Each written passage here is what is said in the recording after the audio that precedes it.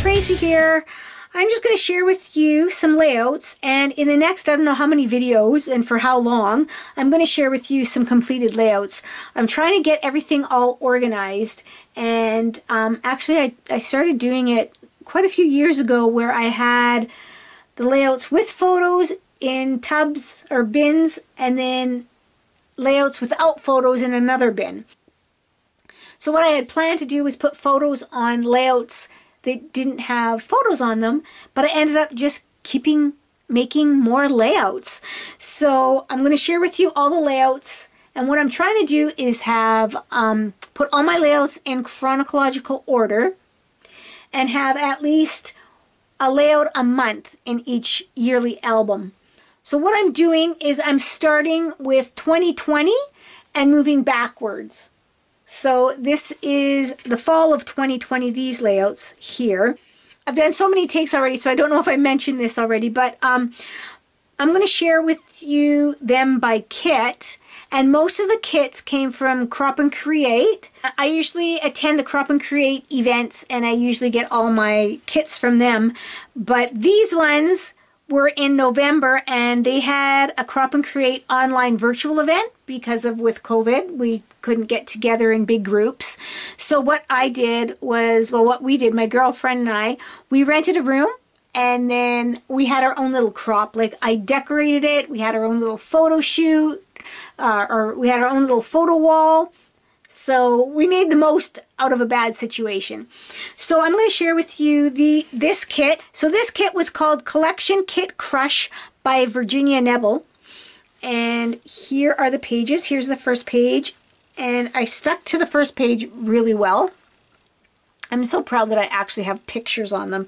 And these pictures are actually from last fall. So that's a double pat on the back for me. And then here is the second page.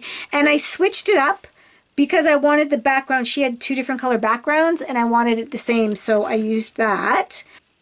So this is the two-page layout, very similar to Virginia's. I just changed a few things up, which was the background paper mostly.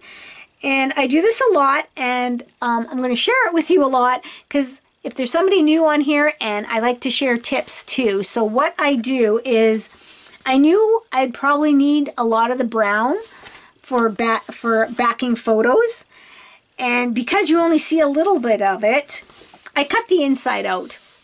I cut the inside out of both of them.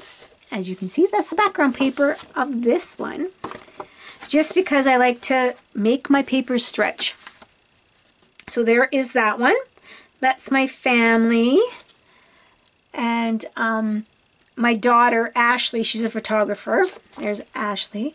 She sets up the tripod, and then we all pose for the picture. So she can be in there as well. She has it on a timer.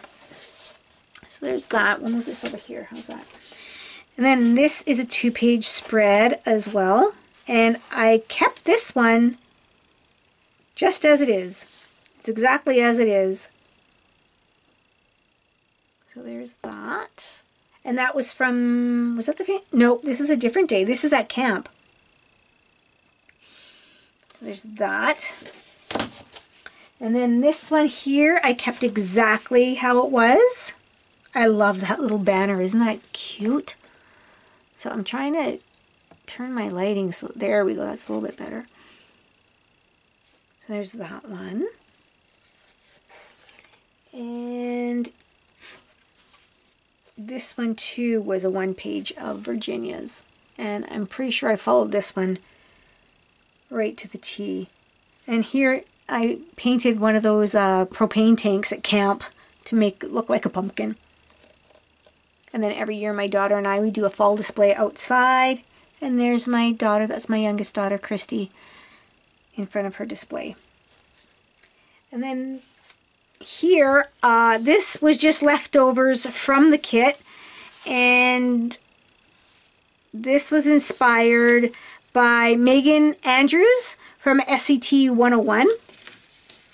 She kind of, it's a Scrapbooking Cards Today, SCT, and it's a class. You can take this class anytime. You get all the content you get forever.